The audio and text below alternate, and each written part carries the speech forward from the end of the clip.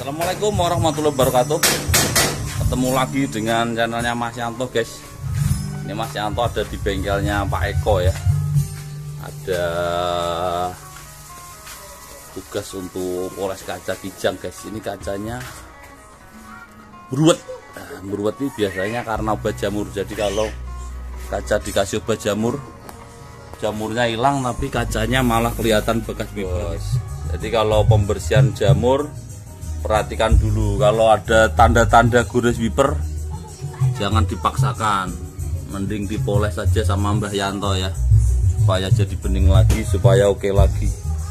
Ini kalau udah seperti ini kalau malam lihat cewek nggak kelihatan biasanya, apalagi kalau pas kepapasan lampu agak silau ini pas. Sudah selesai, guys.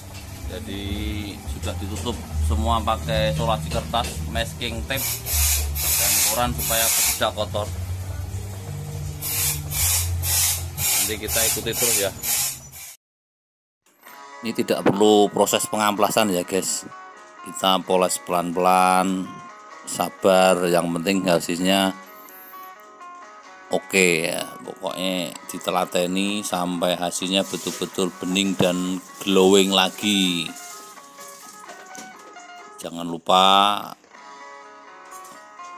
harus sabar pokoknya. Kalau tidak sabar hasilnya kurang sip. Jadi untuk poles kaca harus sabar dan telaten. Itu kunci utama dalam proses poles kaca. Karena kalau tidak telaten atau tidak sabar hasilnya tidak oke dan tidak jos gandos pokoknya. Ini bos yang sudah dipoles, bos, satu garis sudah kelihatan bening ya. Nah, ini kalau dilap juga lebih asik. Ini yang belum masih putih-putih ya. Yang ini sudah jos gandos pokoknya. Poles semua supaya jadi glowing lagi. Kelihatan ya, guys ya. Nah, ini poles kaca tergores wiper.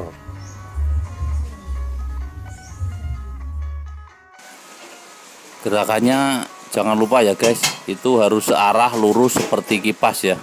Jadi satu garis supaya bisa dengan mudah membedakan mana yang sudah dipoles sama yang belum. Jadi itu salah satu agar hasilnya lebih maksimal dan lebih bagus. Karena kalau gerakannya atau polesannya acak, itu lebih sulit atau hasilnya kurang maksimal dan kurang bagus. Jadi lebih baik kita gerakannya satu garis bertahap, nanti rata seluruh kaca depan, jadi lebih maksimal dan hasilnya betul-betul oke dan mantep pokoknya. Oke, kuncinya seperti itu. Jadi sabar dan telaten, itu aja. Karena kalau terburu-buru atau kita ingin cepet-cepet selesai, biasanya hasilnya kurang maksimal. Jadi kita malah bekerja kelamaan, artinya tidak cepat selesai malah lama.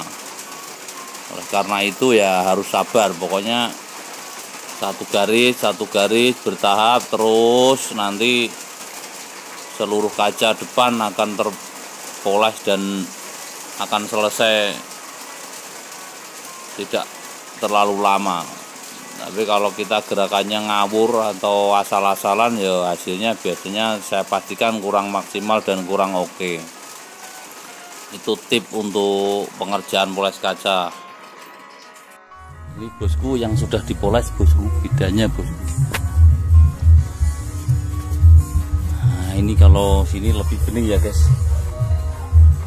Ini yang belum masih kelihatan putih-putih ya, guys. Nah, ini batasnya ini. Nah, ini sekarang sudah glowing lagi. Satu kotak ini ya. Nah, ini kacanya lebih jernih dan lebih natural ya, guys. Top.